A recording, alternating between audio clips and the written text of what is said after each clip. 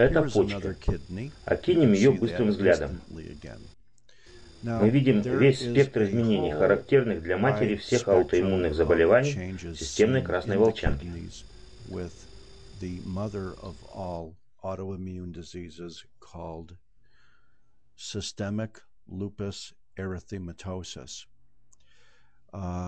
При волчанке в почках бывают разнообразные нарушения.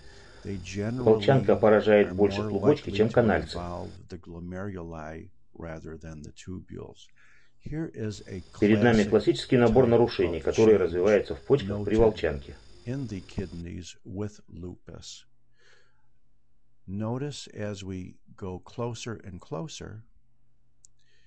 По мере того, как мы делаем все больше и больше увеличения, мы начинаем замечать, что в клубочке много материала, утолщающего базальные мембраны.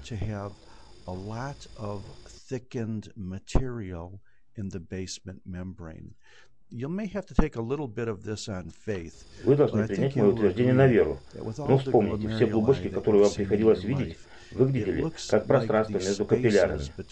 Здесь капилляр, здесь. Неважно, есть в этих клетках кровь или нет. Расстояния между этими капиллярами диффузно утолщены. Это связано с иммунными отложениями внутри гломерулярных базальных мембран.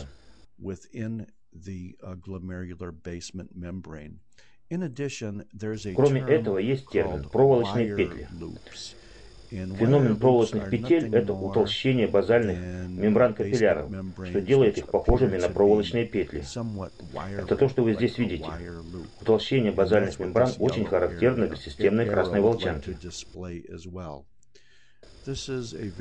Аутоиммунные болезни, где иммунитет реагирует против собственной ДНК.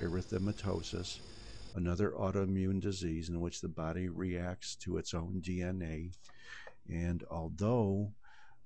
хотя ДНК присутствует в каждой клетке организма, чаще всего органом, страдающим у молодых женщин при СКВ, являются почки. То есть, несмотря на то, что волчанка является системной болезнью, наиболее серьезные проблемы связаны с почками, и в особенности с поражением клубочков.